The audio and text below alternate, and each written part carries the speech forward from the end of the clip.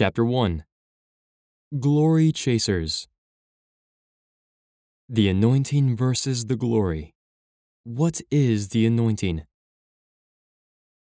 The origin of the word anointing was from a practice of shepherds during biblical times. Lice and other insects would often get into the wool of the sheep. These pests would get near the sheep's head and burrow to enter the sheep's ears.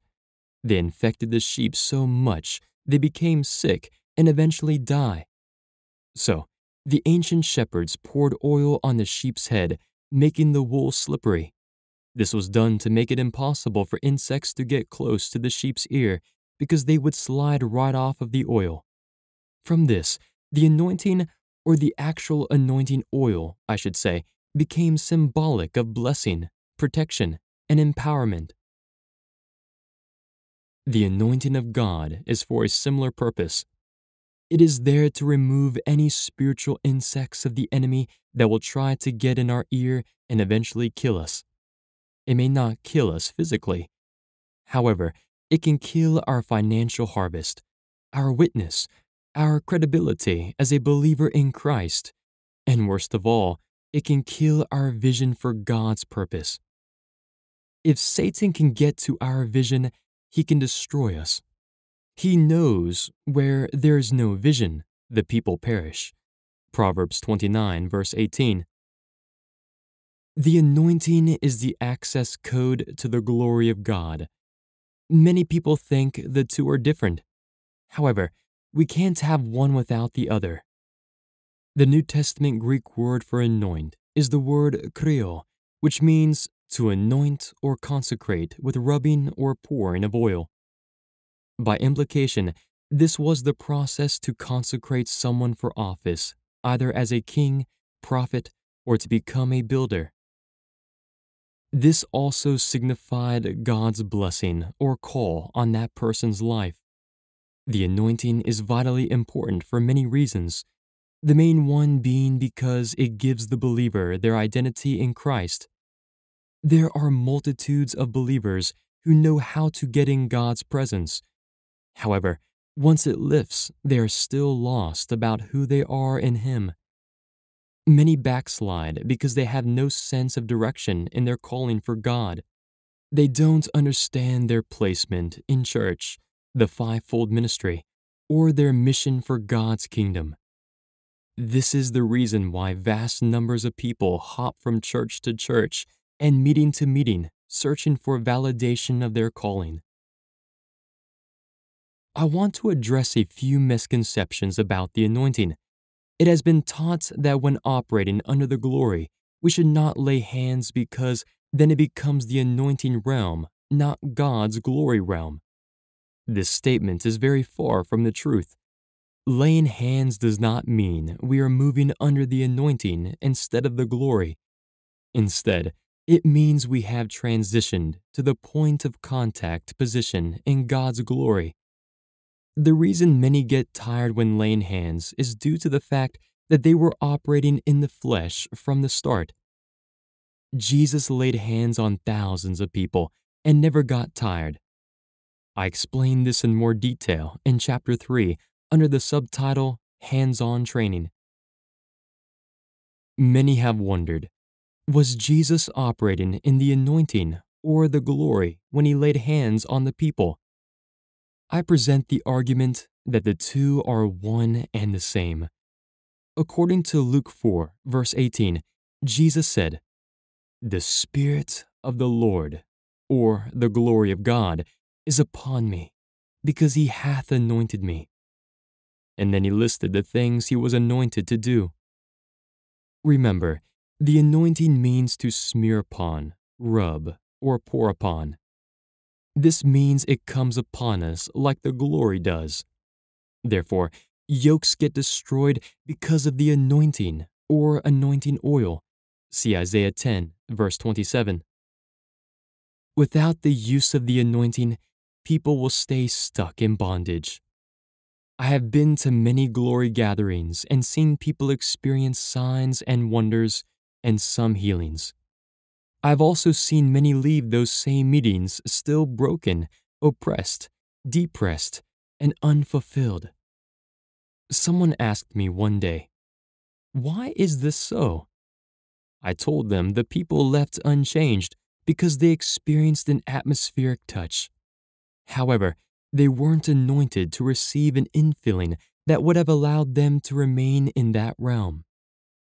Once they returned to their homes, that experience that was in the meeting lifted because their atmosphere at home was totally different. Glory realm atmospheres can lift or be hindered for various reasons. However, an impartation of the anointing remains whether it is in seed form or full measure within that individual. If someone receives the baptism of the Holy Spirit, it is in them forever. On the other hand, an atmospheric glory, as many refer to it, can be removed through hindrances in worship. It can be because the church we are ministering in does not understand that realm. It can be because the people are so used to hands being laid on them to build their faith that they have received something. It can be because they don't have patience to tarry in the glory until something manifests. In the majority of cases, the atmosphere is not conducive for the glory cloud to come in or manifest. Many churches can get a cloud to come, but don't have the patience to wait for the rain. This is where the anointing kicks in. There is no record of Jesus waiting for the atmosphere to be right before he moved in healing, deliverance, or creative miracles.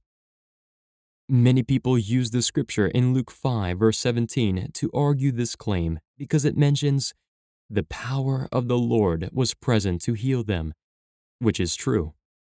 However, this was actually talking about the strong anointing being upon Jesus to demonstrate healing. For example, the Apostle Peter was so anointed that it radiated through his body at such a far distance until even his own shadow healed the sick. That manifestation wasn't atmospheric, because if that was the case, they wouldn't have needed Peter or his shadow to receive their healing. Remember, they were living in an area where the miraculous was plentiful. However, it occurred not because of the atmosphere, but the anointing upon Peter's life created this phenomenon. The people even recognized and acknowledged that it was through his shadow that these miracles occurred. See Acts 5, verse 15. Jesus never waited for any opportune time to administer God's power. Instead, he just stepped into the realm of the Spirit through the anointing that was upon him, and miracles took place. Jesus was called the Christ, which means anointed one, not the glory one. If we want to be like Christ, we must seek to be anointed and move in his anointing.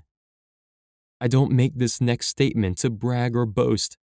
However, I move very heavily in the glory realm or the atmospheric anointing of God's presence, for a better term. What I have noticed is that most people who operate in this realm can't function in any other facets of the anointing. They are so codependent on the atmospheric flow that they can't even lay hands on a simple headache and make it go away. If we only operate in this one position of the anointing, we cripple our capabilities to do more in the spirit realm. Many in the body of Christ have become lazy and afraid to step out to minister because they are waiting for a certain temperature in the spirit to arise. If you notice, Jesus never waited for a worship or praise team to be there to set the atmosphere for him to minister. Jesus was so used to engaging in a point of contact anointing until the Roman centurion had to urge him not to get up to come to his home. However, he urged Jesus to just send his word and his servant would be healed. See Matthew 8, verses 5 to 13. High faith is the principle we must put into action to operate effectively in the no point of contact realm. Jesus responded to the Roman centurion, saying, "I never saw such great faith in all of Israel." This type of miracle or manifestation will not take place in a conducive atmosphere. However, it will manifest in a high faith environment. Jesus never rebuked the disciples for not having enough glory or enough anointing. However, he did rebuke them for lack of faith. As we go from glory to glory, our faith must arise with each new level of glory. This is why the scriptures say, from faith to faith, and from glory to glory. Romans 1, verse 17, 2 Corinthians 3, verse 18. The anointing reveals our true relationship with God. The measure of power that flows through us reveals how much we've been seeking God. In the glory, there is less work and warfare. However, I've seen many people become so lazy and dependent on the glory that when it lifts, they cannot bring any form of deliverance to the captives. When we constantly depend on one facet of God, we start to lose ground in other realms of the Spirit. In the glory, the Father fights for us. In the anointing, He allows us to stand up and fight for ourselves. This builds up our work ethic and endurance as soldiers in His kingdom. With the anointing, we are more than civilians. Therefore, we need to keep a military mindset and remind ourselves daily that we are not only sons and daughters of God, we are also soldiers in His army. The main point is that the anointing of God is just as important as moving in the glory realm, if not more so. Many don't have the patience to wait to move in the glory or wait for the atmosphere to be conducive. However, many have accepted Jesus and received the baptism and anointing of God. We just have to stir it up, step out on faith, and the Holy Spirit will do the rest. I would like to emphasize that this topic is not intended to disrespect or discredit those who believe only in the sovereign realm of God's glory. However, this was to give the body of believers a different facet on how to minister. We are already fully equipped. We just need to look inside ourselves, and we will find ourselves and tap. What is the glory? I decided I wanted all the different facets of God's anointing. So, on my search, I ran into this new term called the glory realm. I had heard of the anointing of God before, but never heard of the glory realm. I began to search the scriptures concerning the word glory, and I found many definitions, translations, and explanations. What is glory? The word translated as glory in our English Bible comes from several Hebrew and Greek words with various meanings. For instance, many people are familiar with the Hebrew word kavod, which means splendor, honor, reverence, abundance, weight, or heaviness. The Greek word doxa means renown, praise, opinion, or the unspoken manifestation of God. All of these words have been translated as glory in various places in the Bible. The Hebrew word Shekinah is not in the Bible, but is used in Jewish theology to refer to the presence of God, and is also found in the Targumim writings. The Targumim or Targum writings were spoken paraphrases, explanations, and expansions of the Jewish scriptures that the rabbi would give in the common language of the listeners. Shekinah refers to the majestic presence of God. It means to dwell or settle among men. I knew that was what I needed, so the hunt was on. This was all new to me, so I had to become a student of those who moved in the glory. I had to start at the beginning and work my way up. What was the difference? In my journey to discover this new realm of God's anointing, called the glory realm, I needed to first understand what the difference was between the glory realm and the anointing. Listed below are the differences that I found in my search to understand both dimensions of God's ways of demonstrating His power. Let me explain. The anointing. 1. In the anointing, it's like taking the stairs, but being in the glory is like taking the elevator. Everything accelerates in the glory. 2. In the anointing, it may take time to see a result, while in the glory, it's instantaneous because time is removed from the equation. 3. In the anointing, I saw more healings and deliverances take place, but in the glory realm, I saw more creative miracles and signs and wonders manifest. 4. In the anointing, there are levels and measures, but in the glory, there are dimensions and realms.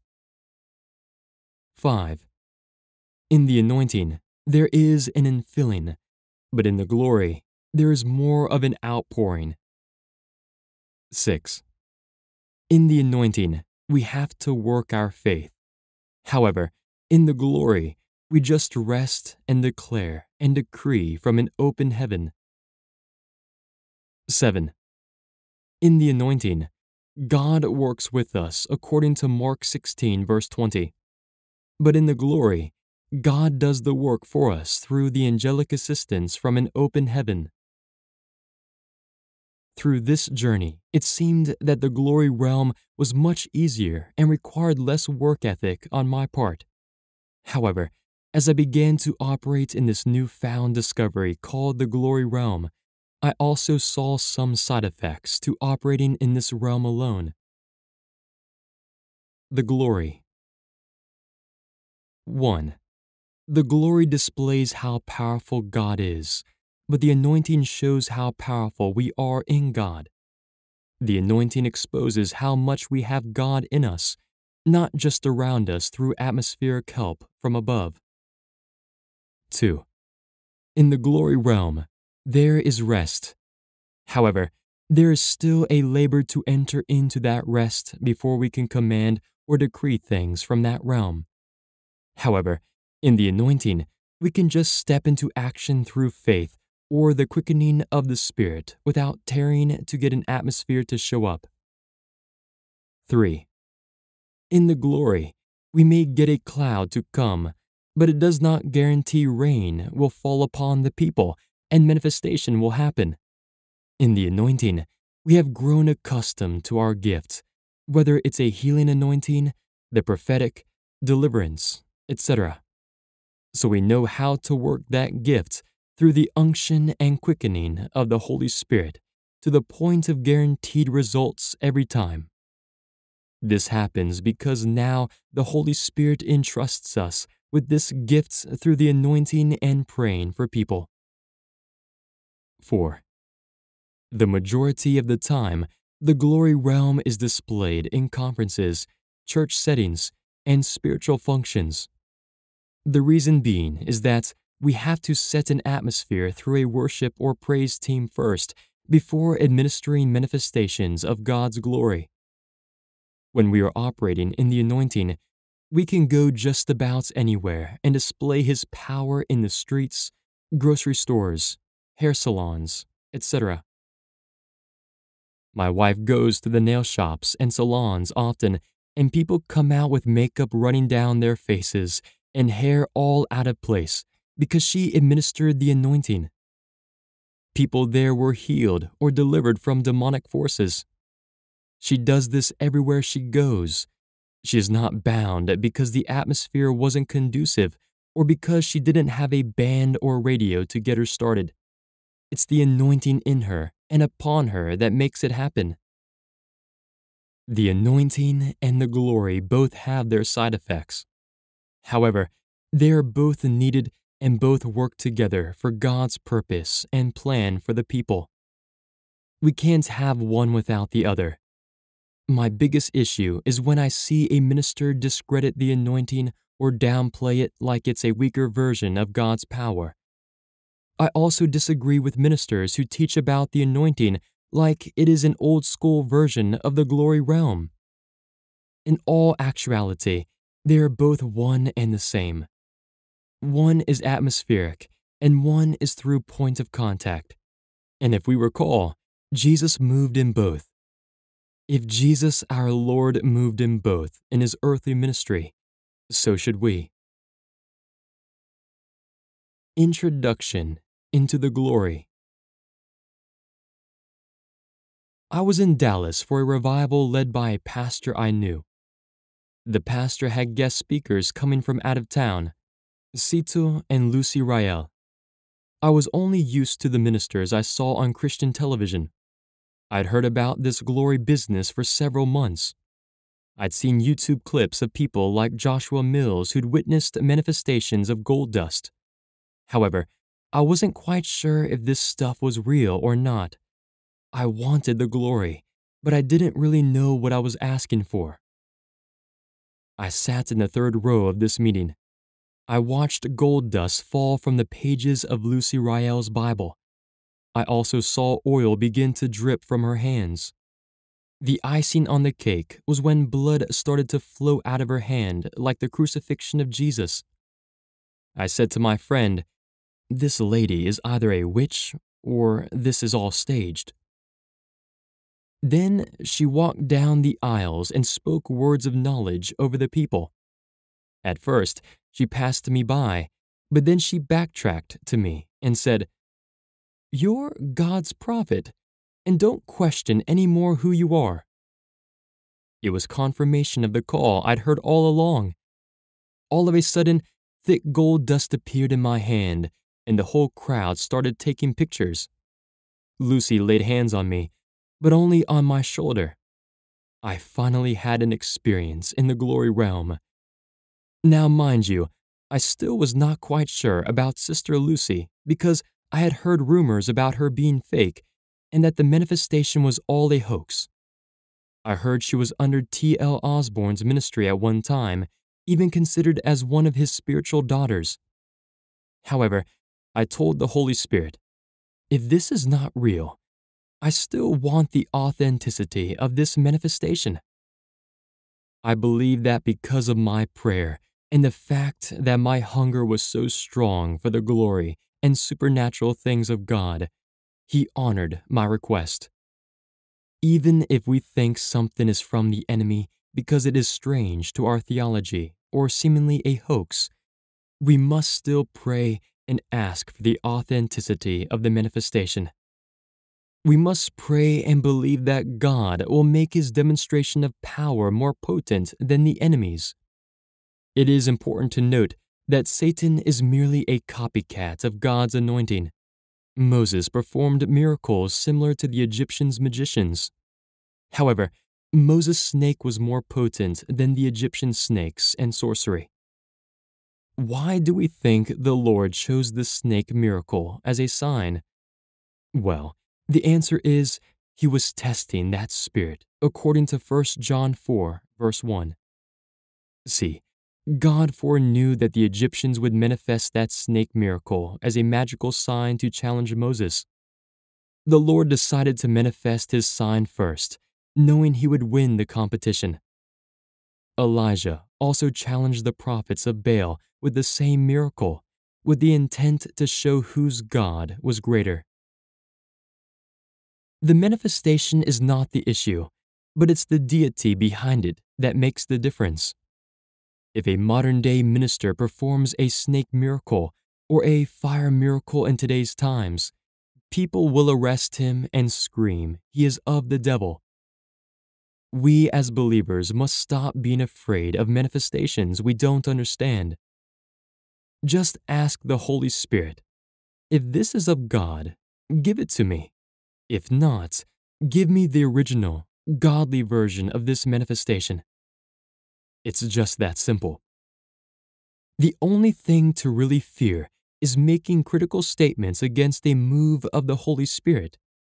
We don't want to find ourselves blaspheming against God's Spirit because we don't understand certain things. The next time we find ourselves questioning a certain manifestation, just pray that prayer and watch God bring the true fruit forth from that encounter. When I later returned to Houston from that meeting, heavy gold dust started manifesting at our meetings. I asked the Lord to show me a scripture that confirmed the gold dust manifestations were from Him. He gave me Job 28, verse 6. The stones of it are the place of sapphires, and it hath dust of gold. Wow, it was right there in Scripture, even though the context was referring to wisdom. The revelation was that when we obtain the wisdom of God, the gold dust will appear. Once God gave me wisdom about the manifestations, the gold just began to pour and pour. I share this wisdom with you now, so let the golden glory fall.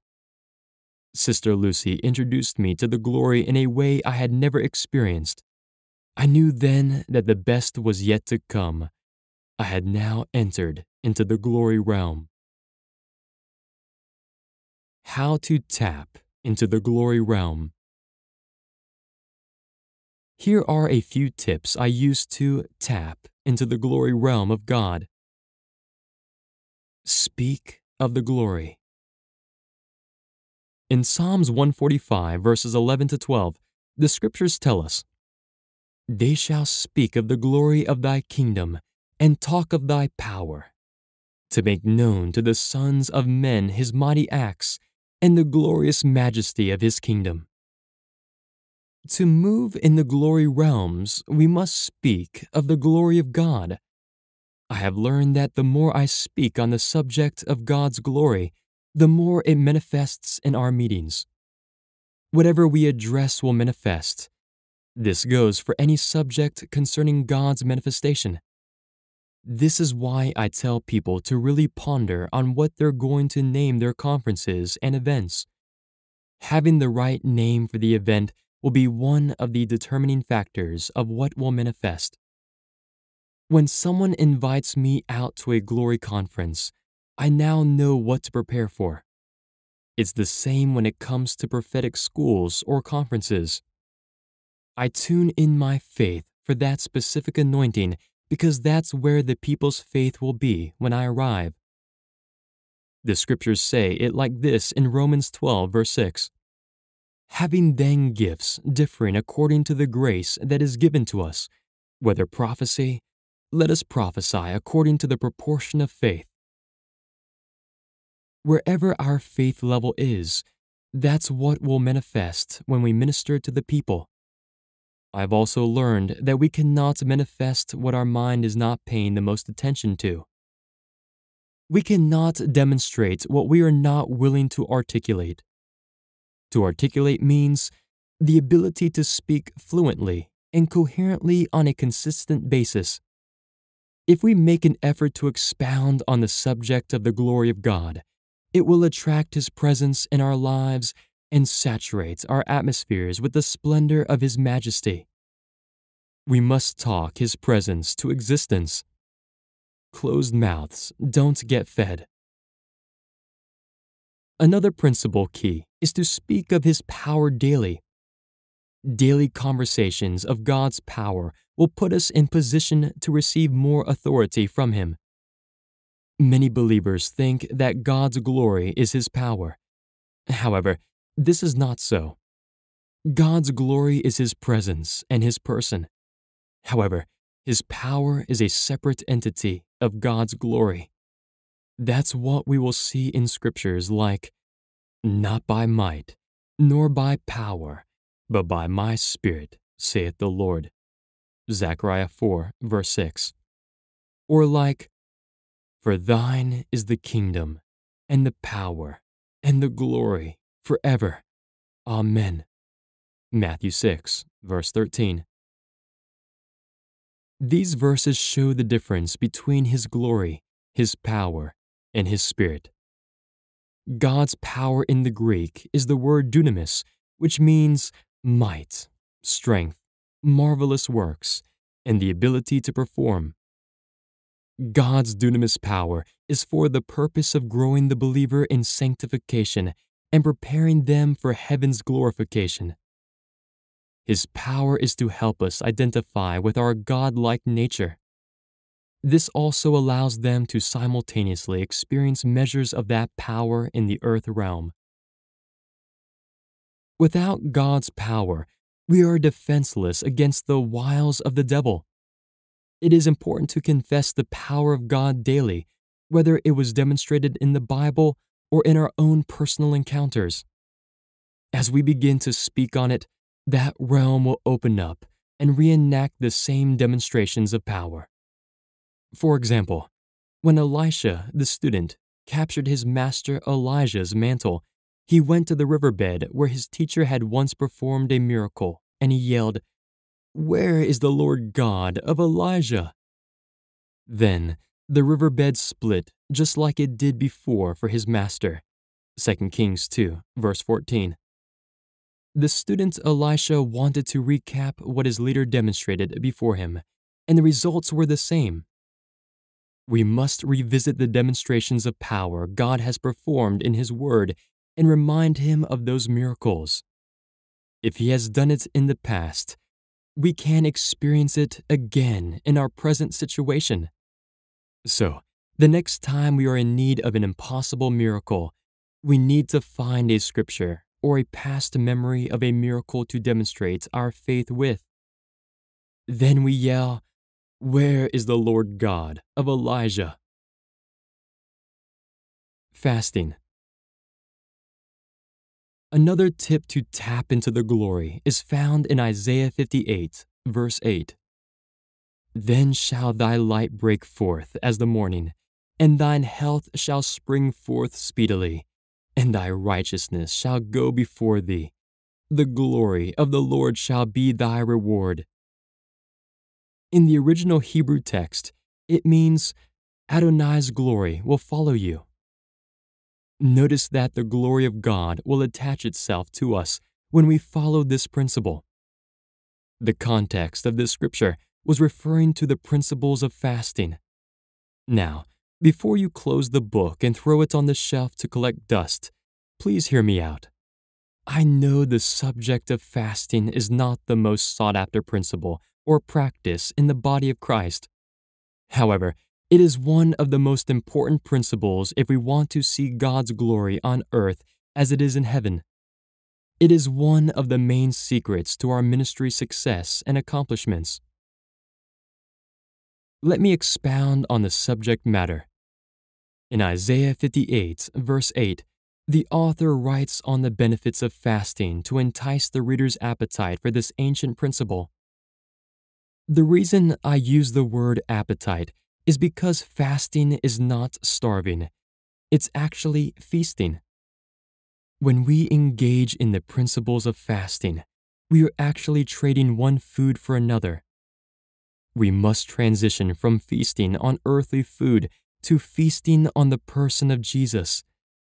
John 6, verse 55, Jesus tells us, "For my flesh is meat indeed, and my blood is drink indeed." Jesus is the only nourishment we need during the time of fasting. John 6, verse 55 also refers to Christ suffering His own body so we can partake in His glory. Fasting is not suffering. Instead, it is supping on God's glory. The reason fasting gets such a bad reputation is that it requires a selfless mindset. It's for us to reject our natural appetite to satisfy God's appetite. It's a time for God the Father to feast off our prayers and praise. Next, I would like to make a statement through past experiences with all humility. Fasting brings our answers faster. Now, most teachers on fasting will disagree with this statement and make alternative statements like, "Fasting changes your mindset, but not God's." They make these statements to appear extra spiritual and humble.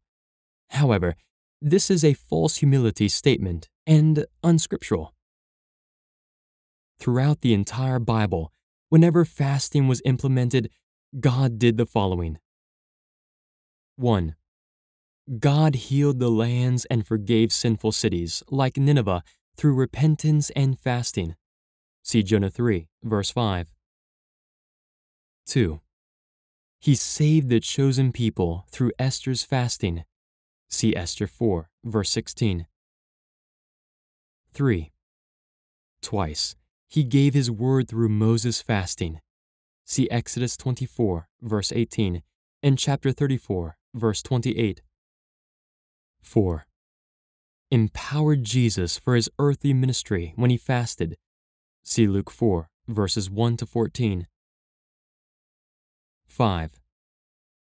He heard Daniel's prayer the first day he decided to fast. See Daniel 10, verse 12.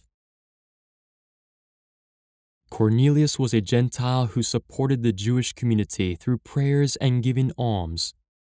However, one day he incorporated fasting into his routine, after which an angel appeared to him, and that occurrence itself positioned him and his entire family to become the first Gentile believers to receive the baptism of the Holy Spirit. See Acts 10, verse 30. From the few examples in Scripture I just gave, it seems as if God had a change of heart toward a matter whenever a people would humble themselves with prayer and fasting. I have seen stroke victims who were paralyzed on one side of their bodies get completely healed. They would run around the church brand new as a result of me doing a water fast for 3 days and 3 nights. I have witnessed blinded eyes completely open only after a 5-day all-liquid fast. In addition to these miracles, after a 21-day juice and water fast, I have seen many crippled people walk and tumors completely dissolve. I have even seen money materialize in people's wallets, purses, and bank accounts after I prayed. I had only fasted for a half a day during that time. You might be asking yourself, what point is he trying to make? Well, basically, my point is we don't have to kill ourselves to see God move mightily through us. To be honest with you, I haven't done many 40-day fasts. The longest periods of fasting I have done consistently were a lot of 21-day water-only fasts. Then there are the 3 to 5 days of 24 hours around the clock dry fasting I do often, which are a killer. On those fasts, I eat no food or drink no water day and night. Those are the fasts that I put into practice the most. I want to emphasize that we don't have to do a 40-day water fast to do miracles like Jesus. I have seen those kinds of miracles just on a 3 or 5-day fast. 40-day fasts are powerful, don't get me wrong. I have done several myself. However, the key principle here is that successful fasting is accomplished by a consistent determination to apply it to our lifestyle, not a one-time practice. It must become a relationship ritual, not a religious routine. After reading this portion of the book, in your spare time, ask the Lord to give you a specific type of fast that will be suitable for you. Also, it is important to check with your physician to make sure your body can handle certain types of fasting, especially if you're taking any prescribed medications. Once we tap into the fasting principle, Adonai glory will follow us. The principle of desire. Here is one of my favorite tips to tap into the glory. It basically sums up this entire book. This principle I'm referring to is more of a mindset than an actual practice. That subject I'm speaking of is the principle of desire. Let me explain. Desire is a strong feeling of wanting to have something or wishing for something to happen.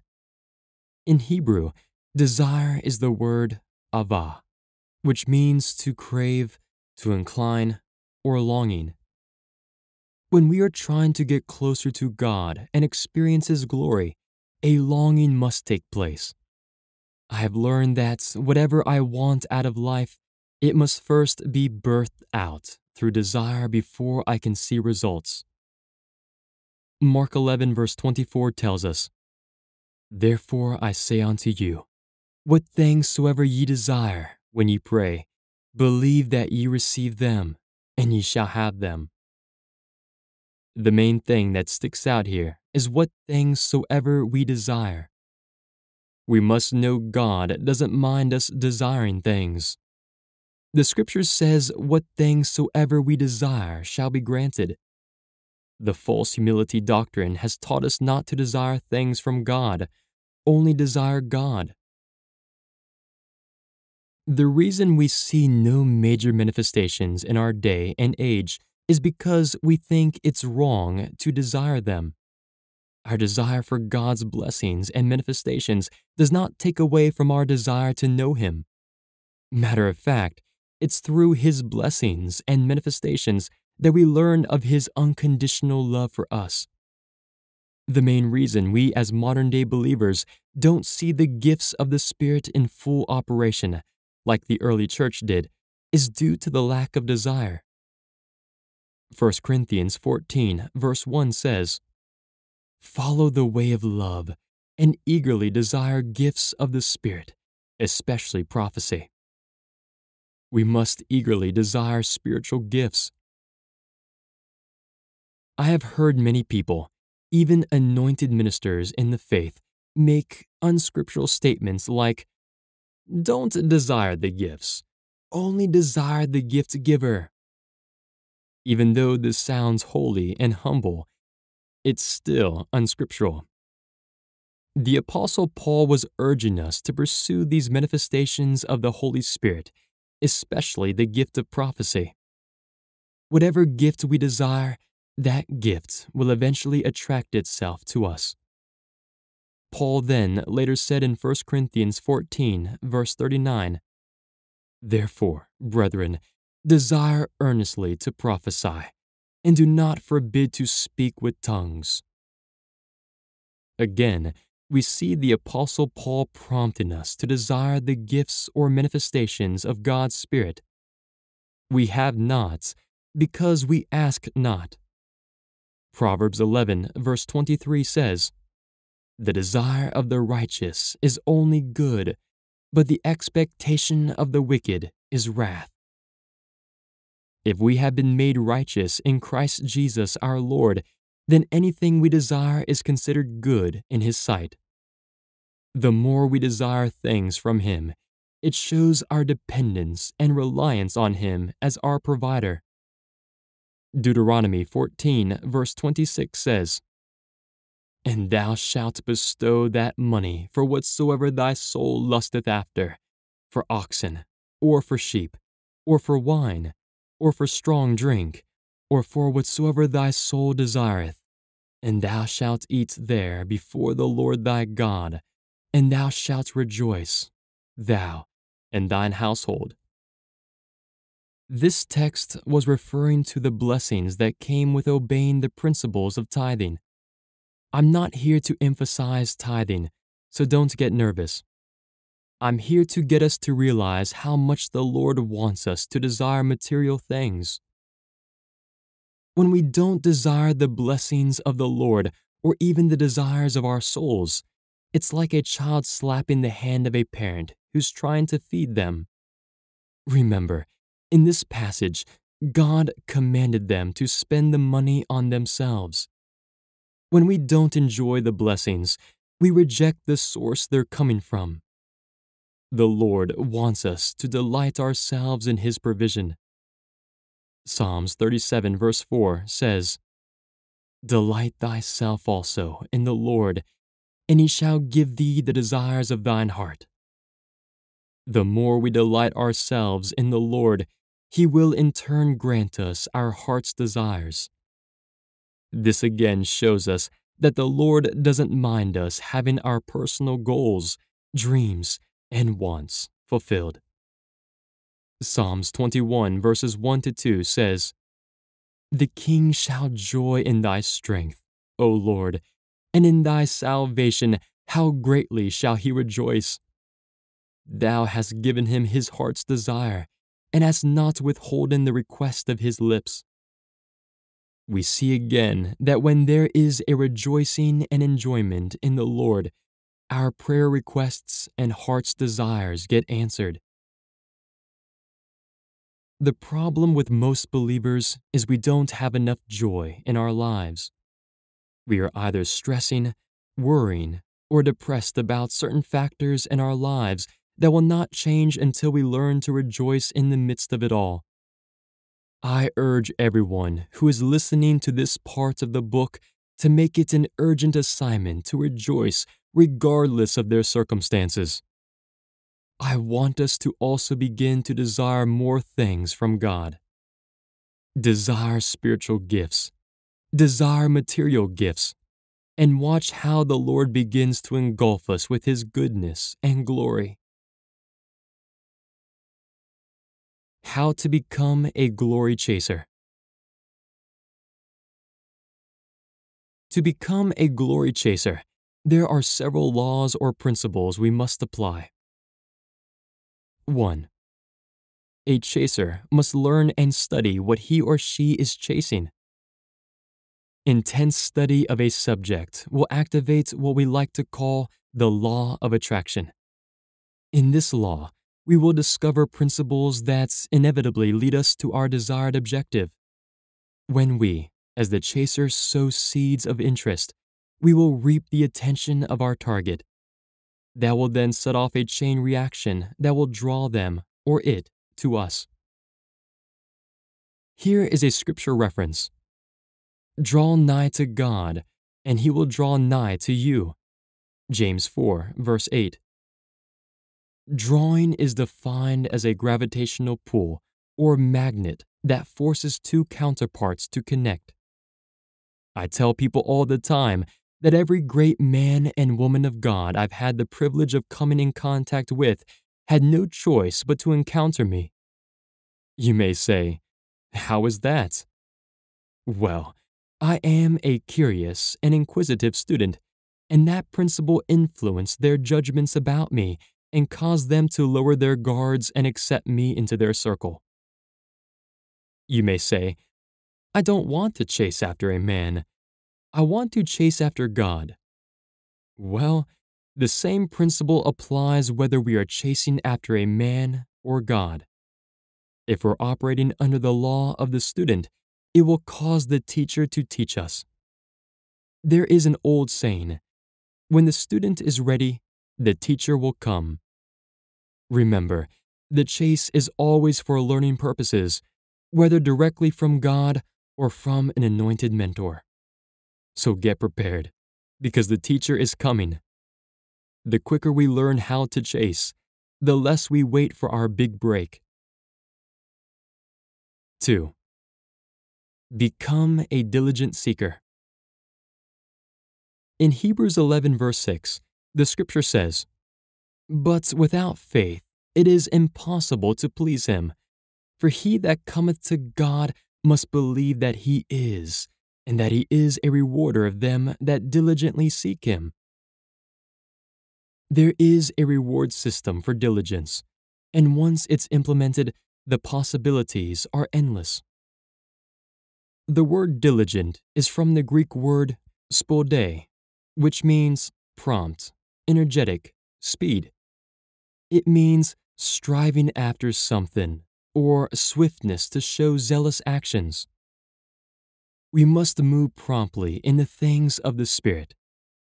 Many believers need 1,000 revelations and 1,000,000 confirmations before we do the application. This is why we see little to no manifestation that we desire. It grieves me when I hear believers say, "That's the 3rd or 4th confirmation I've received." God has told them to start a business or write a book, but because they are waiting for another confirmation, they end up forfeiting the promise that was attached to the original blessing. Now, when that person finally starts pursuing their vision, they encounter strong resistance because the anointing is no longer on that particular word of promise like before. The enemy has had time to discover the plan and protection that was on that Rhema word. Once the devil realizes that protection has been lifted, he has access to destroy our plans and purpose. When this happens, the only solution is to bind the enemy and loose words of blessing to get the promise back. Quick obedience is the key to manifestation of the promise. Jesus said in Matthew 12, verse 29, "Or else how can one enter into a strong man's house and spoil his goods, except he first bind the strong man, and then he will spoil his house?" A lack of diligence will force us into the role of a police officer. We must now storm the strong man's, the devil's house, arrest, bind him, and proceed to repossess the goods and promises he has stolen from us. Remember, the strong man is a thief, and the only goods he possesses are the ones he has stolen from us. If we fail to be diligent when God gives us a blessing for seeking Him, the enemy will gain the access codes to all of our blessings and steal them right from under us without being detected. The seeker must do more than seek to receive their reward. We must also be diligent. To be diligent, we must be energetic. That means we must be quick, prompt, and full of zeal. A person with zeal but no revelation will get further than someone with revelation and no zeal. The person with revelation thinks he has mastered that realm because of his or her obtained knowledge on the subject. That person becomes comfortable because he or she believes their revelation will seal their position in that realm.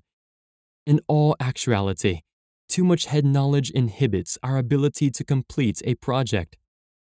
That's why God wants us to go back to our first love and regain the simplicity of a relationship with Him. See Revelation 2, verse 4.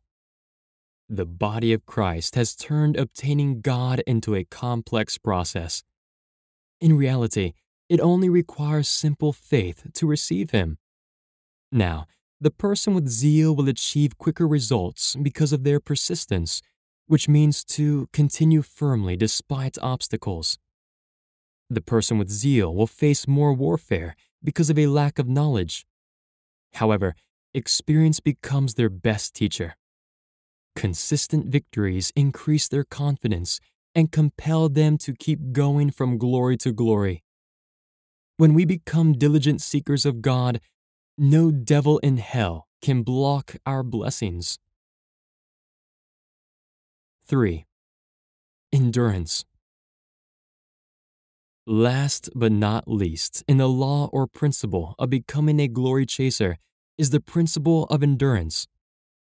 In the course of our journey, we will encounter obstacles and hardships. In 2 Timothy 2, verse 3, it says, "Thou therefore endure hardness as a good soldier of Jesus Christ." Our endurance of hardship will determine whether we are good soldiers for the Lord or not. The modern-day believer wants the white picket fence, the big house, and no trials and troubles. People of God, this is a false hope. Once we become a born-again believer, the fight is on. Most believers want to be civilians and not soldiers. According to Webster's dictionary, the definition of a civilian is a person not serving in the military, as a firefighter, or as a policeman.